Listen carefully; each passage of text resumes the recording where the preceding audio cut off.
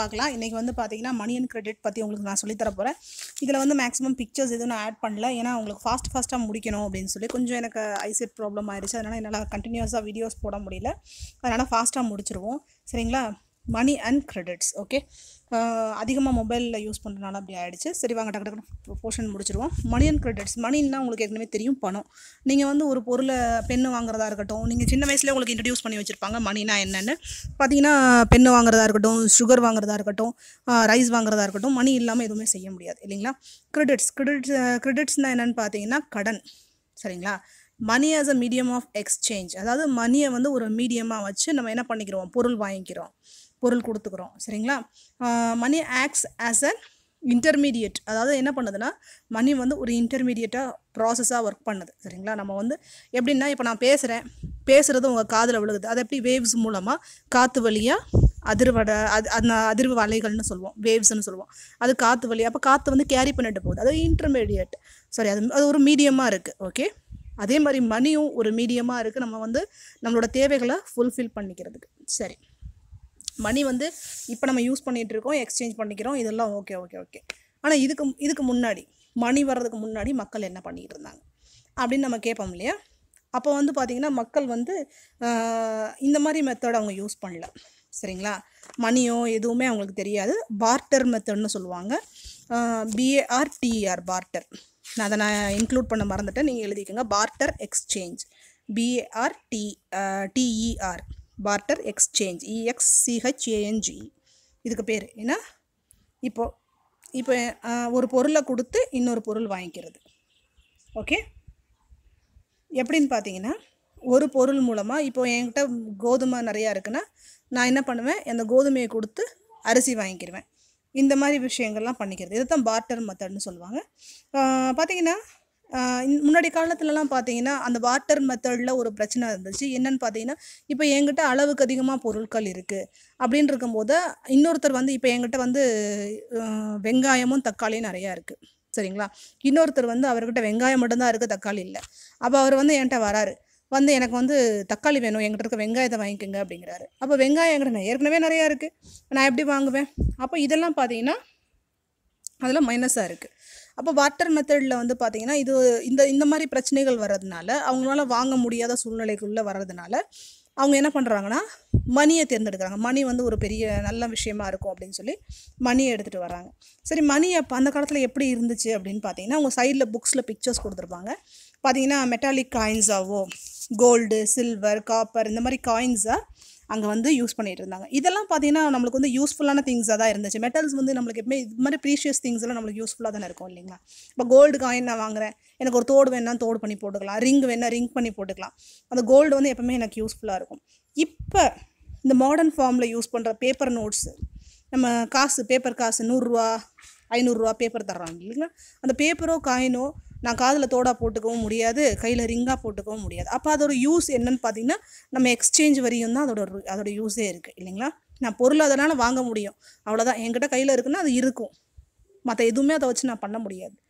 அந்த மாதிரி இதுக்கு மட்டும்தான் இப்போ இருக்கிற கரன்சி யூஸ் ஆகுது. அப்போ மாடர்ன் காலத்து கரன்சி எதுக்கு யூஸ் ஆச்சு? அந்த பொருளை வச்சு நான் வேறு ஏதாவது பண்ணிக்கலாம் இல்லைங்களா? அந்த காயின் இருந்துச்சுன்னா நான் வேறு ஏதாவது பொருளாக பண்ணி போட்டுக்கலாம், ரிங்காக பண்ணி போட்டுக்கலாம், வேறு ஏதாவது யூஸ் பண்ணிக்கலாம். ஆனால் இப்போ இருக்கிற நோட்ஸு, பேப்பர் நோட்ஸையோ காயின்ஸையோ நான் எதுவுமே பண்ண முடியாது. சரிங்க, இன்னும் மாடர்ன் காலத்தில் என்ன வந்துருச்சுன்னு பார்த்தீங்கன்னா, கரன்சி அண்ட் டெபாசிட்ஸ். என்கிட்ட நிறைய கரன்சி இருந்துச்சுன்னா அதை நான் என்ன பண்ண முடியும், சேவிங்ஸில் போட்டு பேங்க்கில் வச்சுருக்க முடியும். சரிங்களா? அதுக்காக மாடர்ன் பேங்கிங் சிஸ்டம் எல்லாம் வந்துருச்சு. இப்போ பேங்கிங் சிஸ்டம் வந்துருச்சுன்னா அந்த பணத்தை வச்சு நான் ஒன்றுமே செய்ய முடியாதனால நான் என்ன பண்ணிக்கிறேன், அதை நான் சேவிங் பண்ணி வச்சுக்கிறேன். சரி, வாங்க அடுத்தது போகலாம். அடுத்தது பார்த்திங்கன்னா மணி அண்ட் கிரெடிட்ஸ். அதே தான், அதில் கரன்சியை பற்றி பார்க்க போகிறோம். கரன்சி வந்து யார் பண்ணுறா, கரன்சி வந்து நம்மளுக்கு எப்படி கிடைக்குது அப்படின்னு பார்த்தீங்கன்னா, இந்தியாவில் வந்து reserve bank of India issues currencies notes on behalf of the central government. அது வந்து சென்ட்ரல் கவர்மெண்ட்டோட அரை நிர்வாகம்னு சொல்லலாம், பாதி நிர்வாகம்னு சொல்லலாம், ரூலர்னு கூட சொல்லலாம், half of the ruler. Okay, அவங்க தான் இஷ்யூ பண்ணுறாங்க currency நோட்ஸை. Okay, no other individual R organisations is allot to issue currency. யாருமே கரன்சியை, இப்போ நான் வந்து ஒரு பேப்பரில் 2000 ரூபா நான் எழுதி உங்கள் கையில் கொடுத்தேன்னா அது அக்செப்ட் ஆகுமா? கண்டிப்பாக ஆகவே ஆகாது. ஏன்னா எந்த ஒரு இண்டிவிஜுவல்ஸும் அதை கொடுக்க முடியாது. சரிங்களா? பார்த்தீங்கன்னா இண்டிவிஜுவல்ஸ் அதை கொடுக்க முடியாது. அப்போ யார் அதை அக்செப்ட் பண்ணணும்னு பார்த்தீங்கன்னா ஆர்பிஐ தான் அதை அக்செப்ட் பண்ணணும். ஓகே, ஆர்பிஐ அக்செப்ட் பண்ணும் போது மட்டும்தான் அது வந்து ரூபாயா பைசா அதாவது ருபீஸாக அக்செப்ட் பண்ணப்படும். ஓகே, டெபாசிட் இன் பேங்க்ஸில் அதை டெபாசிட் பண்ணுறோம் இல்லைங்களா? சரி, அதில் என்ன நடக்குது அப்படின்னு பார்த்தீங்கன்னா பேங்க்ஸில் நான் வந்து மணியை டெபாசிட் பண்ணுறேன். The other form in which people hold மணி. என்கிட்ட நிறையா இருக்குது பேங்க்கில் காசு. அதனால் நான் என்ன பண்ணுறேன், பேங்க்கில் போய் எக்ஸ்ட்ரா கேஷை போய் டெபாசிட் பண்ணுறேன். ஓகே, நான் டெபாசிட் பண்ணதுக்கப்புறம் அவங்க என்ன பண்ணுவாங்கன்னா எனக்கு இன்ட்ரெஸ்ட் கொடுப்பாங்க, வட்டி கொடுப்பாங்க. சரியா? அந்த வட்டிக்கு ஆசைப்பட்டு எனக்கு வந்து இப்போ வந்து நான் வந்து ஒரு 100 ரூபா நான் டெபாசிட் பண்ணுறேன்னா எனக்கு ஒரு 50 ரூபா வட்டி கிடைக்கும். அந்த வட்டிக்காக நான் என்ன பண்ணுறேன், பேங்க்கில் போய் டெபாசிட் பண்ணி வச்சுறேன். நான் சொல்லிட்டேன்ல, அந்த பைசா வச்சு அந்த காசை அந்த பேப்பரை வச்சு நான் எதுவும் செய்ய முடியாது. அப்போ நான் என்ன பண்ண முடியும்னா பேங்க்கில் போய் டெபாசிட் பண்ண முடியும். அதை வந்து என்ன சொல்லுவாங்கன்னா டெபாசிட் இந்த bank can be withdraw on demand. அவங்க டிமாண்ட் பேரில் தான் நான் வித்ட்ரா பண்ண முடியும். அதனால் டிமாண்ட் டெபாசிட் அப்படின்னு சொல்லுவாங்க. அந்த டெபாசிட் இருக்கால் இந்த பேமெண்ட் ஆகிற அப்போ என்ன பண்ணுவாங்கன்னா நிறைய கேஷ் இருக்குது. சரியா? மொத்தமாக நான் எடுக்கவும் முடியாது. அப்போ என்ன பண்ணி தருவாங்கன்னா செக்காக பண்ணி தருவாங்க. சரிங்களா? நான் அந்த பணத்துக்கு பதிலாக இந்த செக்கை நான் எழுதி கொடுக்கலாம். சரிங்களா? பணத்துக்கு பதிலாக அந்த பேப்பரில் அந்த செக் லீஃப் வந்து உங்களோடதில் புக்கில் பிரிண்ட் பண்ணியிருப்பாங்க, பார்த்துக்குங்க. அந்த செக் லீஃபில் நான் எழுதி என்ன அமௌண்ட்டோ அதை எழுதி நான் இன்னொருத்தருக்கு கொடுக்கலாம். அதுவும் லைக் மணி தான். அப்போ அந்த செக்கும் என்ன அர்த்தம், அதுவும் லைக் ஆஃப் கேஷ். அந்த பேப்பரும் கேஷுக்கு சமானம். Okay, equal to cash. இப்போது கரன்சியை பார்த்து நம்ம பார்த்தோம். கரன்சி வந்து ஓல்டு கரன்சி எப்படி இருந்துச்சு, நிறைய மெட்டல்ஸ் யூஸ் பண்ணாங்க, கோல்டு சில்வரு அந்த மாதிரி மெட்டல்ஸ் யூஸ் பண்ணாங்க, காப்பர் அந்த மாதிரி யூஸ் பண்ணாங்க நம்ம பார்த்தோம். அப்புறம் நியூ கரன்சியில் பேப்பர் நோட்ஸ் இதெல்லாம் யூஸ் பண்ணாங்கன்னு பார்த்தோம். அதுக்கப்புறம் பேங்க் டெபாசிட் பண்ணி மொத்த பணத்தையும் வச்சுட்டு அவங்களுக்கு ஒரு செக் லீஃப்ஸ் கொடுக்கும், பேப்பர்ஸ் கொடுக்கும். அந்த பேப்பர்ஸை வந்து இன்னொருத்தர் கொடுக்கும்போது அவர் போய் என்ன பண்ணுவார், தன்னோட அந்த செக் லீஃபை கொண்டு போய் கொடுத்தாருன்னா செக் லீஃப் கொடுத்தாரு பார்த்தீங்கன்னா அவரோட அக்கௌண்ட்லேருந்து பணம் இவருக்கு எடுத்து தரப்படும். ஓகேவா? அடுத்தது பார்க்கலாம். இப்போ புரிஞ்சிருக்கும்னு நினைக்கிறேன். பேங்க் டெபாசிட் இன்னொரு தடவை நான் சொல்லிடுறேன். டெபாசிட்டில் வந்து நான் இப்போ என்கிட்ட நிறைய எக்ஸ்ட்ரா பணம் இருக்குதுன்னு வச்சுக்கோங்களேன். நான் ஏற்கனவே நான் கூட சொல்லிட்டேன் அந்த பேப்பரை வச்சு ஒன்றும் செய்ய முடியாதுன்னு. அப்போ நான் என்ன பண்ணுவேன்னா என்கிட்ட இருக்க எக்ஸ்ட்ரா பணத்தை நான் பேங்க்கில் போய் டெபாசிட் பண்ணுவேன். அப்போ பேங்க்கில் போய் டெபாசிட் பண்ண உடனே அவங்க என்ன பண்ணுவாங்கன்னா மொத்த பணத்தையும் என்னால் எடுக்க முடியாது. திரும்ப நான் டெபாசிட் பண்ணும்போது கொஞ்சம் கொஞ்சமாக பண்ணியிருப்பேன், என்கிட்ட நிறைய பணம் வந்துடுச்சு. இப்போ நான் மொத்தத்தையும் என்னால் எடுக்க முடியாது. அப்போ நான் என்ன பண்ணிடுவாங்கன்னா செக் லீஃப் கொடுத்துருவாங்க. எங்கள்கிட்ட செக் லீஃப்னா ஒரு பேப்பர் மாதிரி கொடுத்துருவாங்க. சரிங்களா? அந்த பேப்பரில் நான் எவ்வளோ அமௌண்ட்டு தேவையோ அதை ஃபில் பண்ணி எனக்கு தேவையான இப்போ நான் உங்களுக்கு பணம் கொடுக்கணுன்னா அந்த செக் லீஃபில் நான் பணத்தை ஃபில் பண்ணி உங்கள்கிட்ட கொடுத்துருவேன். நீங்கள் போய் அந்த பேங்க்கில் என்னோடய அக்கௌண்ட்லேருந்து நீங்கள் ட்ராப் பண்ணிக்கலாம். சரிங்களா? இதுதான் டெபாசிட் இன் பேங்க். அப்போ அந்த செக் லீஃப் கூட பணமாக வேலை பார்க்குது. அப்போ கேஷுக்கு பதிலாக செக் லீஃப் என்ன இப்போ வேலை பார்க்குதுன்னா பணமாக வேலை பார்க்குது. சரி, வாங்க அடுத்தது பார்க்கலாம். லோன் ஆக்டிவிட்டீஸ் ஆஃப் பேங்க்குக்கு எப்படி பணம் கிடைக்குது. இப்போ நம்ம எல்லாருக்குமே டவுட் இருக்கும்ல, பேங்க்கில் அவ்வளோ பணம் எப்படி வந்துச்சு, எப்படி கிடைக்கிது, இதை பற்றி பார்க்க போகிறோம். இதை நான் வந்து இப்படியே ரீட் பண்ணி படிக்க போகிறதில்ல, இதை நீங்கள் ரீட் பண்ணிக்கோங்க. நான் உங்களுக்கு ஒரு ஈஸியான எக்ஸாம்பிள்ஸில் நான் உனக்கு சொல்லித்தரேன். இப்போ ஒரு பேங்க்கை ஆரம்பிக்கிறாங்க. சரியா? அந்த பேங்க் ஆரம்பித்த உடனே ஒன்றுமே கிடையாது, பேங்க்கில் ஜீரோவில் இருக்காங்க பேங்க். இப்போ நான் என்ன பண்ணுறேன்னா 500 rupees அங்கே டெபாசிட் பண்ண போகிறேன். அப்போ 500 rupees டெபாசிட் பண்ண போன உடனே இந்த கதையை நல்லா கேட்டுக்கோங்க. அப்போ பேங்க்கில் உட்காந்துருக்காங்க பார்த்தீங்களா, அவங்க சொல்கிறாங்க உங்களுக்கு 10% நான் வந்து இன்ட்ரெஸ்ட் தர்றேன், ஒரு வருஷத்துக்கு 10% இன்ட்ரெஸ்ட். அப்போ எனக்கு எவ்வளோ கிடைக்கும்னா 500க்கு 550 rupees கிடைக்கும். இது ஒரு எக்ஸாம்பிளுக்கு தான். 500க்கு 50 rupees எனக்கு லாபம் கிடைக்கும், இன்ட்ரெஸ்ட்டு கிடைக்குது, வட்டி கிடைக்குது. சரி, இது என்னோட கதை. சரி, பேங்க்காரவங்களுக்கு அந்த 50 rupees கொடுக்கணும் இல்லையா, ஜீரோவில் இருக்காங்க அவங்க. நான் கொடுத்த 500 ரூபா தான் அவங்க கையில் இருக்குது. அப்போ எனக்கு எப்படி அந்த 50 rupees அவங்க கொடுப்பாங்க அப்படின்னு இப்போ பார்ப்போம். இப்போ நான் போனதுக்கப்புறம் பேங்க்காரவங்க என்ன பண்ணுவாங்க, கடன் கொடுப்பாங்க. யாருக்கு? கடன் கேட்டு வர்றவங்களுக்கு பேங்க்கு கடன் கொடுக்கும். கடன் கொடுக்கும்போது என்ன வட்டியில் கடன் கொடுக்கும் அப்படின்னு பார்த்தீங்கன்னா 30% வட்டியில் கடன் கொடுக்கும். 30% அப்படின்னா 500க்கு 150 rupees அவங்க திருப்பி கொடுக்கும்போது கொடுக்கணும். சரிங்களா? கடன் கொடுக்குறதுல கடனை திருப்பி கொடுக்கணும் இல்லையா பேங்க்கு. அப்போது அவங்க இத்தனை நாளுக்குள்ளே நீங்கள் கடனை திருப்பி கொடுத்தாகணும்னு அவங்க சொல்லியிருப்பாங்க. அப்போது அவங்க வந்து கடனை வந்து திருப்பி கொடுக்கும்போது அவங்க எவ்வளோ கொடுப்பாங்கன்னு பார்த்தீங்கன்னா 500 அவங்க தர முடியாது. அப்போ 650 rupees அவங்க கொடுப்பாங்க. அப்போ 650 rupees அவங்க கொடுத்த உடனே இது பேங்க்கில் இருக்கா, நான் கொடுத்த 500 என்னவா போய் எப்படி வந்திருக்கு, கடனாக போய் திரும்ப 650 rupees பேங்க்கில் வந்து உட்காந்துருக்கு. இப்போ நான் அந்த பணத்தை எடுக்க போகும்போது அவங்க என்ன பண்ணுவாங்கன்னா 550 rupees எனக்கு கொடுத்துருவாங்க. மிச்சம் இருக்கிற 100 rupees பேங்க்குக்கு லாபம். அப்போ பேங்க்கு ஒன்றுமே இல்லாமல் ஆரம்பித்தாங்க, அவங்களுக்கு எவ்வளோ இப்போ லாபம் கிடச்சிருக்கு, 100 rupees என்னால் அவங்களுக்கு லாபம் கிடச்சிருக்கு. இப்படித்தான் பேங்க் வந்து ரன் ஆகுது. இன்னொரு தடவை நான் சொல்கிறேன், பேங்க் எப்படி ரன் ஆகுதுன்னா, ஃபஸ்ட்டு நான் போய் பேங்க்கில் ஒன்றுமே கிடையாது, ஜீரோவில் இருக்குது. பேங்க்கில் போய் நான் 500 rupees டெபாசிட் பண்ணுறேன். அவங்க என்கிட்ட சொல்கிறாங்க உங்களுக்கு 10% வட்டி, நீங்கள் வந்து பணத்தை ஒரு வருஷத்தில் எடுக்கும்போது உங்களுக்கு 550 rupees கிடைக்கும்னு சொல்கிறாங்க. சரியா? சரி, நான் வந்துட்டேன். வந்தவுட்டு அவங்க என்ன பண்ணுறாங்கன்னா, நான் கொடுத்த அந்த பணத்தை கடன் கொடுக்குறாங்க. கடன் கொடுக்கும்போது அவங்க என்ன சொல்லி கொடுக்குறாங்கன்னா, இந்த கடன் வந்து உங்களுக்கு 30% இன்ட்ரெஸ்ட்டில் நாங்கள் கொடுக்குறோம் அப்படின்னு சொல்கிறாங்க. 30% இன்ட்ரெஸ்ட்னால் நீங்கள் திருப்பி என்கிட்ட அந்த பணத்தை பேங்க்கில் நீங்கள் கட்ட வரும்போது நான் உங்களுக்கு 500 கொடுத்தேன், நீங்கள் எனக்கு 650 கொடுக்கணும்னு சொல்லி பேங்க் வந்து கடன் கொடுக்குறவங்ககிட்ட சொல்லிடுது. சரியா? அவங்க திருப்பி கொடுக்கும்போது அப்போ எவ்வளோ கொடுப்பாங்க, 650 கொடுப்பாங்க. அப்போ நான் கொடுத்த பணம் என்னவா மாறிடுச்சு, 650 மாறிடுச்சு. அப்போ நான் திரும்ப பணம் எடுக்கும்போது அவங்க என்ன பண்ணுவாங்கன்னா 550 rupees எனக்கு கொடுத்துருவாங்க. மிச்சம் எவ்வளோ இருக்கும், 100 rupees. 100 rupees பேங்க்கு லாபம். இப்படி தான் பேங்க்கு ரன் ஆகுது. இப்போ உங்களுக்கு புரிஞ்சிருக்கும். இப்போது யாரை வச்சு ரன் ஆகுது பேங்க்கு, ஒன்று டெபாசிட்டர், இன்னொன்று பாரோவர். பாரோவர்னா கடன் வாங்குறவங்க, டெபாசிட்டர்னா பணம் போடுறவங்க பேங்க்கில். சரி, வாங்க அடுத்தது பார்க்கலாம். பார்த்தீங்கன்னா 2 different credit situation, 2 situation இதில் சொல்கிறாங்க. ஃபஸ்ட்டு கிரெடிட்னா என்னன்னு பார்த்தீங்கன்னா லோன். சரிங்களா? refers to an agreement in which lender supplies the borrower with. அவங்க என்ன பண்ணுறாங்கன்னா, கிரெடிட்னா வட்டி, கடன் கொடுக்குறது. நான் உங்களுக்கு ஏற்கனவே சொல்லியிருக்கேன், கிரெடிட்னா கடன்னு சொல்லியிருக்கேன். கடன்கிறது என்னன்னு பார்த்தீங்கன்னா அவங்க என்ன பண்ணுறாங்கன்னா லெண்டரும் பாரோவர். லெண்டருங்கிறது யாருன்னா, நான் பணம் வச்சுருக்கவேன். சரிங்களா? நீங்கள் என்கிட்ட பணம் வாங்க வந்தீங்கன்னா நீங்கள் பாரோவர், இல்லாட்டி நீங்கள் பணம் வச்சுருந்தீங்கன்னா நீங்கள் லெண்டர், நான் உங்கள்கிட்ட வாங்க வந்தேன்னா நான் பாரோவர். சரிங்களா? பணம் வச்சுருக்கவங்க லெண்டர், கடன் வாங்க வர்றவங்க பாரோவர். சரிங்களா? அவங்க எப்படி என்ன மாதிரி கொடுப்பாங்கன்னு பார்த்தீங்கன்னா, மணியாக கொடுக்கலாம், இல்லை பொருளாக கொடுக்கலாம், இல்லை சர்வீஸாக வேலையாக கூட கொடுக்கலாம். எதுபடி பார்த்தீங்கன்னா ஃப்யூச்சரில் உங்களுக்கு பேமெண்ட் தரப்படும். இப்போ நான் யூடியூப்பில் வேலை பார்த்துட்ருக்கேன்னா எனக்கு இன்னும் பேமெண்ட்டு வரல. அப்போ ஃப்யூச்சரில் எனக்கு பேமெண்ட் வரும்னு தான் நான் யூடியூப்பில் வேலை பார்த்துட்ருக்கேன். அப்போ சர்வீஸ். நான் வந்து யாருன்னு பார்த்தீங்கன்னா நான் வந்து பாரோவர். சரிங்களா? அவங்ககிட்ட இருந்து எனக்கு சம்பளம் வரும்ன்ற நம்பிக்கையில் நான் வேலை பார்த்துட்ருக்கேன்.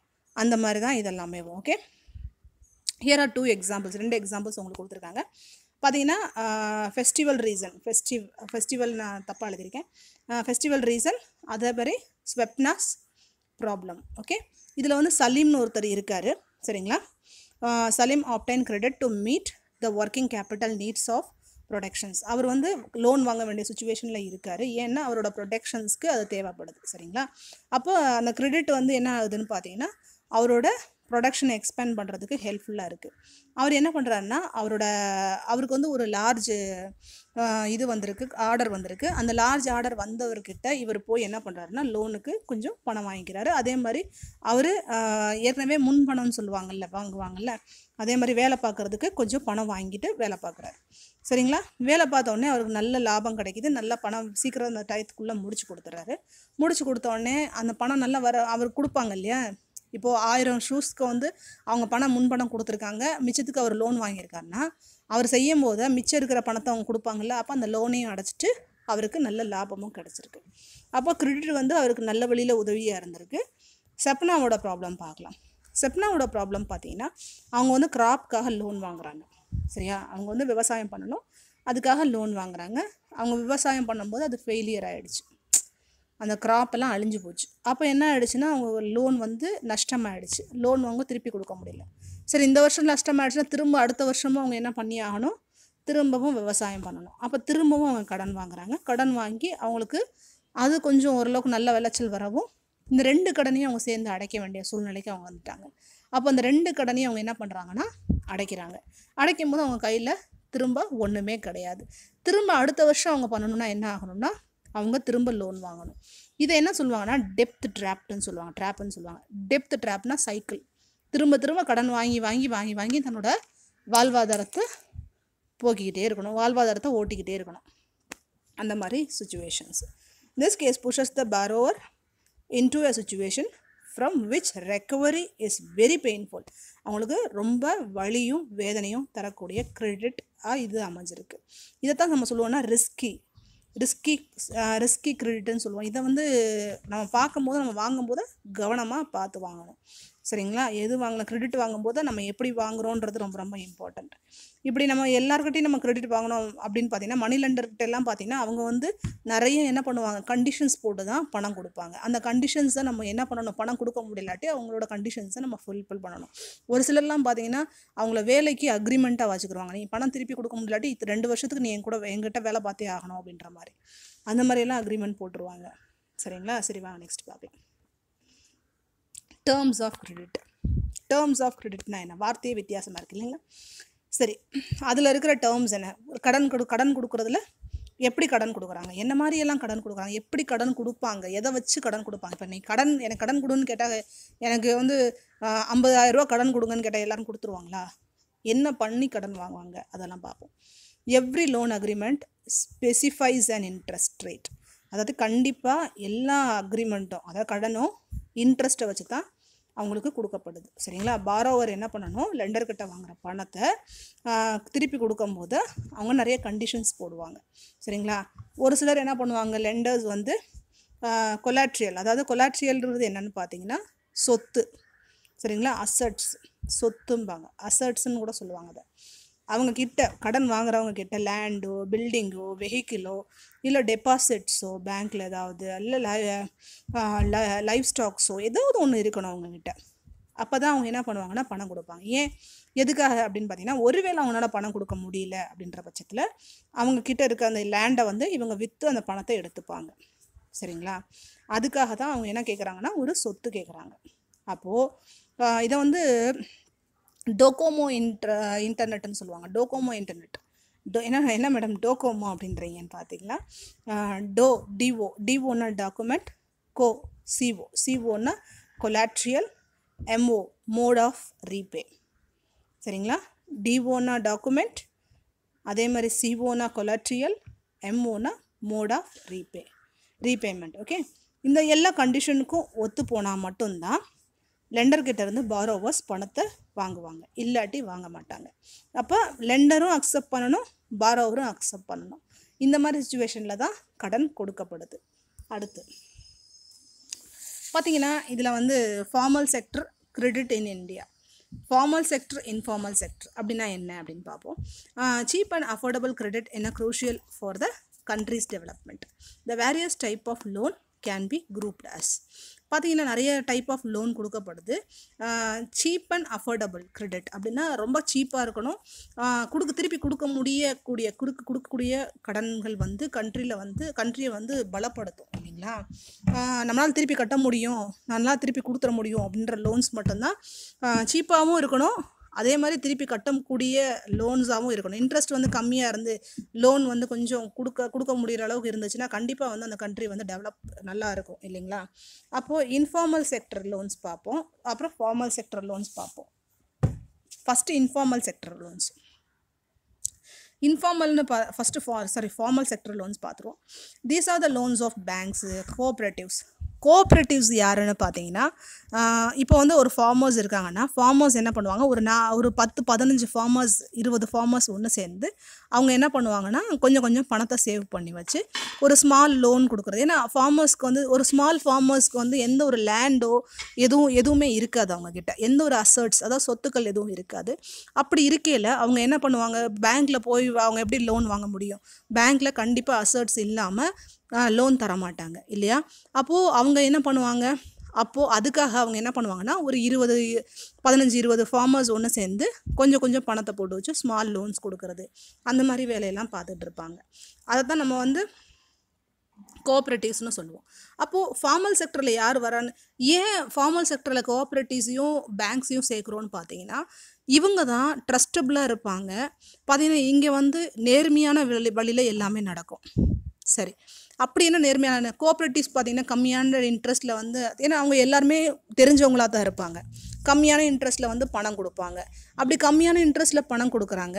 அது மட்டும் இல்லாமல் அவரோட பொருட்களை விற்கிறதுக்கும் அவர் பணத்தை திருப்பி செலுத்துறதுக்கும் ஹெல்ப்ஃபுல்லாக இருப்பாங்க இல்லைங்களா? அப்போ அதே மாதிரி பணமும் உடனடியாக கிடச்சிரும். ஆனால் பேங்க்கில் பார்த்தீங்கன்னா, பேங்க்கை பொறுத்தவரையும் எல்லாமே ப்ராப்பராக இருக்கணும், டாக்குமெண்ட் இருக்கணும், கொலாட்ரியல் இருக்கணும், எல்லாமே ப்ராப்பராக இருந்தால் மட்டும்தான் அவங்க லோன் கொடுப்பாங்க. இந்த மாதிரி விஷயங்கள்லாமும் ஃபார்மல் செக்டரில் இருக்கும். அதே மாதிரி நேர்மையாகவும் இருக்கும், பீப்புளுக்கு வந்து ரொம்ப ஹெல்ப்ஃபுல்லாகவும் இது இருக்கும் இல்லைங்களா? Reserve bank of India functions the formal source of loan. Bank have submit informations of RBI, எல்லாமே சரிங்களா? யார் வாங்குறா, என்ன இன்ட்ரெஸ்ட்டில் வாங்குறாங்க, எல்லாமே இருக்கும். ஆனால் இன்ஃபார்மல் செக்டரை பொறுத்தவரையும் மணி lenders, traders, employees, relatives, friends, இவங்க எல்லாருமே சேர்ந்து தான் என்ன பண்ணுவாங்க, மணி கொடுக்குறாங்கன்னு வச்சுக்கோங்களேன். யார் கொடுத்தாலும் அவங்க என்ன பண்ணுவாங்க, எவ்வளோ கடன் கொடுக்குறாங்களோ அவங்களோட கண்டிஷன்ஸ் பேரில் தான் கடன் கொடுப்பாங்க இல்லைங்களா? அதே மாதிரி எவ்வளோ வட்டிக்கு போடுறது, எல்லாமே இன்ட்ரெஸ்ட் எவ்வளோ வாங்குறது, இன்ட்ரெஸ்ட்னா வட்டி சரிங்களா? எவ்வளோ வட்டி வாங்குறது. இப்போ ஒரு 100 ரூபாய்க்கு நான் வந்து வட்டி போடுறேன் 50 ரூபா அப்படின்னா அது வந்து ஜாஸ்தி அப்படின்னு சொல்லுவாங்க இல்லையா? 50 ரூபா வட்டிங்கிறது ரொம்ப ஜாஸ்தி இல்லையா? 100 ரூபாய்க்கு நான் 50 ரூபா வட்டி போடுறேன்னா அது ஜாஸ்தி. ஏன்னா என்னோட இஷ்டம் இல்லையா? மணி லெண்டர்கிட்ட யாராவது போய் கொஸ்டின் கேட்க முடியுமா? எம்ப்ளாயீஸ்ட்டு யாராவது கேட்க முடியுமா? இல்லை ட்ரேடர்ஸ்ட்டு யாராவது கேட்க முடியுமா? ரிலேட்டிவ்ஸ்ட்டு போய் யாராவது கேட்க முடியும்? ஃப்ரெண்ட்ஸ்கிட்ட கடன் வாங்கினா கூட அவங்களோட கண்டிஷன்ஸோட பேரில் தான் அவங்க வந்து பணம் கொடுப்பாங்க இல்லையா? பணம் வந்து திருப்பி கொடுக்கும்போது நீ வந்து இதெல்லாம் செய்யணும் அப்படின்ற மாதிரி கண்டிஷன்ஸ் எல்லாம் போடுவாங்க. இல்லாட்டி எங்கள் வீட்டில் வந்து வேலை பார்க்கணும், இல்லை என் லேண்டில் வந்து வேலை பார்க்கணும், இந்த மாதிரி வேலையெல்லாம் அவங்க செய்வாங்க. அப்போது ஃபார்மல் செக்டர், இன்ஃபார்மல் செக்டர் கிரெடிட்டை பற்றி நம்ம பார்க்கும்போது என்ன தெரியுதுன்னு பார்த்தீங்கன்னா, the formal sector meets only about half of the total credit needs of rural people. Rural பீப்புளோட பாதி ரூரல் பீப்புளுக்கு மட்டும்தான் அது வந்து ஹெல்ப்ஃபுல்லாக இருக்கே தவிர மீதி இருக்கிறவங்களுக்கு இன்ஃபார்மல் செக்டர் தான் ஹெல்ப்ஃபுல்லாக இருக்குது. ஏன் அப்படின்னு பார்த்தீங்கன்னா, அவங்கக்கிட்ட எந்த ஒரு அசர்ட்ஸோ சரிங்களா, எந்த ஒரு அசர்ட்ஸும் கிடையாது, அதே மாதிரி டாக்குமெண்ட்ஸும் கிடையாது. அதே மாதிரி பார்த்தீங்கன்னா ஈஸியாக லோன் நம்மளுக்கு கிடைக்கிது. அந்த மாதிரி விஷயங்கள் தான். It is important that the formal credit distribute more equal to that of poor can be benefit from the cheaper loans. இந்த மாதிரி லோன்ஸ்லேருந்து அவங்கள காப்பாற்றுறதுக்கு ஃபார்மல் செக்டர்ஸ் ஏதாவது ஹெல்ப் பண்ணணும். ஃபார்மல் கிரெடிட்ஸ் வாங்குகிற அளவுக்கு அவங்களுக்கு ஏதாவது நம்ம என்ன பண்ணணும், ஹெல்ப் பண்ணணும். அதே மாதிரி it is necessary that the banks and cooperatives என்ன பண்ணணும், இன்க்ரீஸ் பண்ணணும் எதை, பணம் கொடுக்கறத சரிங்களா? எங்கன்னு பார்த்தீங்கன்னா பர்டிகுலர்லி ரூரல் ஏரியாவில். ஏன்னா இன்ஃபார்மல் செக்டர்ஸ் அங்கே டாமினண்ட்டாக இருக்குது. அவங்க என்ன பண்ணுறாங்க, ஈஸியாக பணம் கொடுத்து மக்களை வந்து கண்டிஷன் பேரில் தனக்குள்ளே வச்சுக்கிறாங்க. அப்போது நிறைய ஏமாற்று வேலையும் நடக்கும் இன்ஃபார்மல் செக்டர்ஸில். அதிலிருந்து அவங்கள காப்பாற்றணும் அப்படின்னா அவங்க என்ன பண்ணணும், பேங்க்ஸும் கோஆப்ரேட்டிவ்ஸும் அதிகமாக நிறைய பணம் கொடுக்கணும் அவங்களுக்கு, லெண்டிங் அதாவது கடனாக கொடுக்கணும். அதே மாதிரி பார்த்தீங்கன்னா ஃபார்மல் செக்டர் வந்து கண்டிப்பாக எக்ஸ்பேண்ட் பண்ணணும். எக்ஸ்பேண்ட் பண்ணுறதுன்றது பார்க்கும்போது நிறைய பீப்புள்ஸ் வந்து எல்லாருமே ஈக்குவலாக பெரிய பெரிய லேண்டர்ஸ் மட்டும் இல்லாமல் ஸ்மால் லேண்ட் பீப்புள், அந்த ஸ்மால் ஃபார்மர்ஸ், அதாவது பெரிய லேண்ட் வச்சுருக்க ஃபார்மர்ஸ் மட்டும் இல்லாமல் சின்ன லேண்ட் வச்சுருக்க ஃபார்மர்ஸ் கூட ஈஸியாக அவங்க லோன் வந்து கிடைக்கிற மாதிரி, அஃபோர்ட் பண்ணுற மாதிரி இவங்க வந்து ஹெல்ப் பண்ணணும் அப்படின்னு சொல்லி சொல்கிறாங்க. அப்போது என்ன இதிலேருந்து என்ன தெரிய வருதுன்னு பார்த்தீங்கன்னா, ஃபார்மல் செக்டரை நம்ம வந்து இன்க்ரீஸ் பண்ணணும். ஃபார்மல் செக்டர் மூலமாக வர கிரெடிட்டை இன்க்ரீஸ் பண்ணணும். மக்களை வந்து இன்ஃபார்மல் செக்டர் மூலமாக அவங்களுக்கு வந்து ஆபத்து வராமல் நம்ம வந்து காப்பாற்றணும் அப்படின்னு சொல்லி சொல்கிறாங்க. இப்போ எது நல்ல செக்டர், எது கெட்டது அப்படின்னு பார்த்தீங்கன்னா, ஃபார்மல் செக்டர் லோன்ஸ் தான் ரொம்ப ரொம்ப நல்லது. மக்களை வந்து விழிப்புணர்வுக்கு கொண்டு வரணுன்றதுக்காண்டி தான் இந்த டேர்ம்லேயே உங்களுக்கு லெசன்ஸ்லேயே வந்திருக்கு. இது உங்களுக்கும் தெரியணும். இன்ஃபார்மல் செக்டரில் என்ன மாதிரி அட்வான்டேஜ் இருக்குது, ஃபார்மல் செக்டரில் என்ன மாதிரி அட்வான்டேஜ் இருக்குதுன்னு உங்களுக்கும் தெரியணும் இல்லையா? அதுக்காக சரி வாங்க அடுத்தது பார்க்கலாம். Self help group for the poor people. பார்த்தீங்கன்னா புவர் ஹவுஸ் ஹோல்ட்ஸ், எப்போயுமே புவர் ஹவுஸ் ஹோல்ட்ஸில் வந்து பார்த்தீங்கன்னா எதை டிபெண்ட் பண்ணியிருக்காங்கன்னா இன்ஃபார்மல் சோர்ஸ் ஆஃப் கிரெடிட்டை தான் டிபெண்ட் பண்ணியிருக்காங்க. பேங்க்ஸ் என்ன பண்ணுது, கண்டிப்பாக எல்லா இடத்துலையும் போய் கொடுக்க மாட்டேன், எல்லா இடத்துலையும் கிடையவும் கிடையாது பேங்க்கு. அதே மாதிரி பேங்க்ஸில் போகணுன்னா நிறைய ப்ராப்ளம்ஸ் இருக்குது, டாக்குமெண்ட், கொலாட்ரியல், அது இதுன்னு நிறைய டிஃபிகல்ட்டிஸ் இருக்குது. அதனால அவங்க என்ன பண்ணணும்னா தனக்குள்ள ஒரு குரூப் ஃபார்ம் பண்ணிக்கணும். அது என்ன சொல்லுவாங்கன்னா எஸ்ஹெச்ஜிஎஸ் குரூப்னு சொல்லுவாங்க. SHG அப்படின்றதுனா small group of poor people. அதாவது ஃபார்மர்ஸ்னால் ஃபார்மர்ஸ் ஒரு 10 நான் சொன்னேன்ல 15-20 பேர் ஒன்று சேர்ந்து மந்த்லி எவ்வளோன்னா 25லேருந்து 100 வரையும் மணியை வந்து சேர்த்து வைக்கிறது. இந்த சேர்த்து வைக்கிறது மூலமாக என்ன ஆகிடும், ஒருத்தர் வந்து ஒரு சின்ன லோன் வாங்கணும்னா இது மூலமாக வாங்கிக்கலாம். இல்லை இந்த பணங்களை இந்த சேவிங்ஸை வச்சு பேங்க்லேயும் நம்ம லோன் வாங்கிக்கலாம். இது வந்து பார்த்திங்கன்னா பில்டிங் பிளாக்ஸ் ஆஃப் ஆர்கனைசேஷன்னு சொல்கிறாங்க ரூரல் பீப்புளுக்கு. அது மட்டும் இல்லாமல் பார்த்திங்கன்னா கிராம் சபா உமன்ஸ் இப்போல்லாம் நடத்துகிறாங்க இல்லைங்களா, உமன்ஸ் எல்லாம் நிறைய இடத்துல நடத்திட்டுருக்காங்க. இதில் வந்து ஒரு சின்னது பார்த்திங்கன்னா உங்களுக்கு ரெகுலர் மீட்ஸ் ஆஃப் பார்த்திங்கன்னா regular meetings of group provides a platform to discuss and act on a variety of social issues such as health, nutrition, domestic violence etcetera. Okay, peoples எல்லாம் சேர்ந்து இப்போ விமன்ஸ் எல்லாம் சேர்ந்து நிறைய பண்ணிகிட்ருக்காங்க. இந்த மாதிரி பார்த்திங்கன்னா ஃபினான்ஷியலி செல்ஃப் ரிலையண்ட் பார்த்திங்கன்னா அவங்களும் கொஞ்சம் கொஞ்சம் பணம் சேர்த்து வச்சு தன்னோட லோன்ஸை வச்சு அவங்க வந்து தனக்கான ஈஸியான வேலையில் பார்த்துட்ருக்காங்க. இப்போ நிறைய நம்ம கிராமங்களெல்லாம் பார்க்கலாம் பணம் வந்து சேர்த்து வைக்கிறது இல்லாமல். இப்போ வந்து கிராமின் பேங்க் ஆஃப் பங்களாதேஷ், இப்போ நீங்கள் அந்த சின்ன க்ரீன் கலர் பாக்ஸில் பார்த்தீங்கன்னா தெரிஞ்சிடும் கிராமின் பேங்க்ஸ் ஆஃப் பங்களாதேஷ்னு. அதை வந்து பார்த்தீங்கன்னா முகமது யானஸ் அப்படின்றவர் தான் ஃபார்ம் பண்ணார் முதல்ல. அப்போல்லாம் பார்த்தீங்கன்னா ரொம்ப கம்மியான பீப்புள்ஸ் தான் அதில் இருந்தாங்க. இப்போல்லாம் பார்த்தீங்கன்னா 8.63 மில்லியன் மெம்பர்ஸ் வரையும் அதில் இருக்கிறாங்க. அவருக்கு நோபல் ப்ரைஸ் வேறு கிடச்சிது. பார்த்திங்கன்னா நோபல் ப்ரைஸ் ஆஃப் பீஸ் அப்படின்னு சொல்லி அவருக்கு அவார்டும் கொடுத்தாங்க. இதோட இந்த லெசன் முடிஞ்சிருச்சு. உங்களுக்கு இது நல்லா புரிஞ்சிருக்கும்னு நினைக்கிறேன். நல்லா படிங்க, நல்லா டெஸ்ட் எழுதுங்க. All the best. நான் வச்சிடுறேன். நெக்ஸ்ட் வீடியோவில் உங்களை மீட் பண்ணுறேன்.